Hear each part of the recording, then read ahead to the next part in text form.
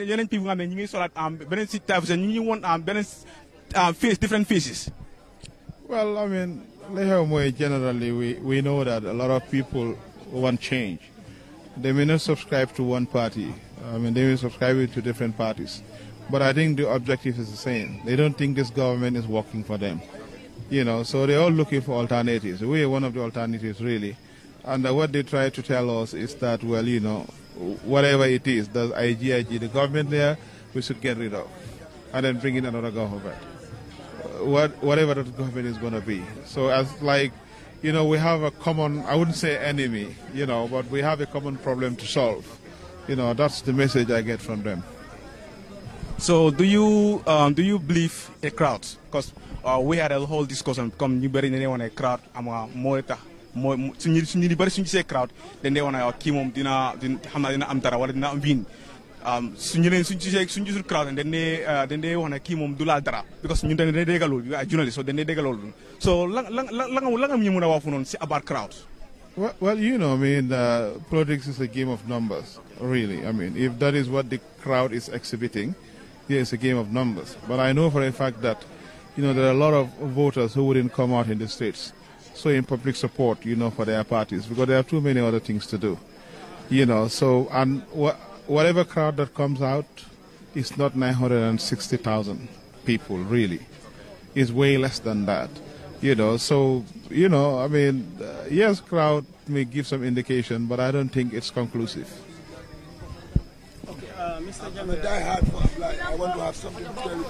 Mr. Jammeh, how is your assessment to the message that you are sharing to people? Like, how do they consume the message that you are sharing? It's really resonating with them because whatever message it is that we are trying to put out there is reflecting their current situation.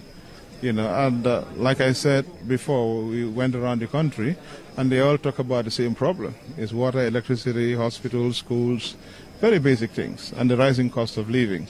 And the message we're trying to send across is actually preferring solutions, to those problems. So the message, in our opinion, is really resonating with the people. I've been following your campaign, and then one of your meetings in URA, you mentioned of, establishing a farming system which will go 12 months year-round instead of 6 months.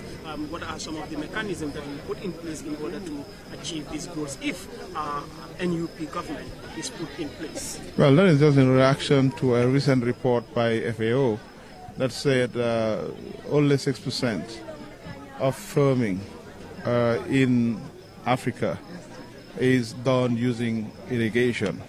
And we know that as a country we are blessed with a river and the water is good. So what the country needs to do is to actually, put in place a system that will be able to get the water from the river and irrigate the fields. We say farming in the Gambia, it depends on rainy season. That is because it's only during the rainy season that we have water everywhere. But we believe that we can get water even off rainy season. And farming depends on water, and we'll be able to get this. So what we need to do is to invest extensively in irrigated systems, for just to support, all year round farming in this country.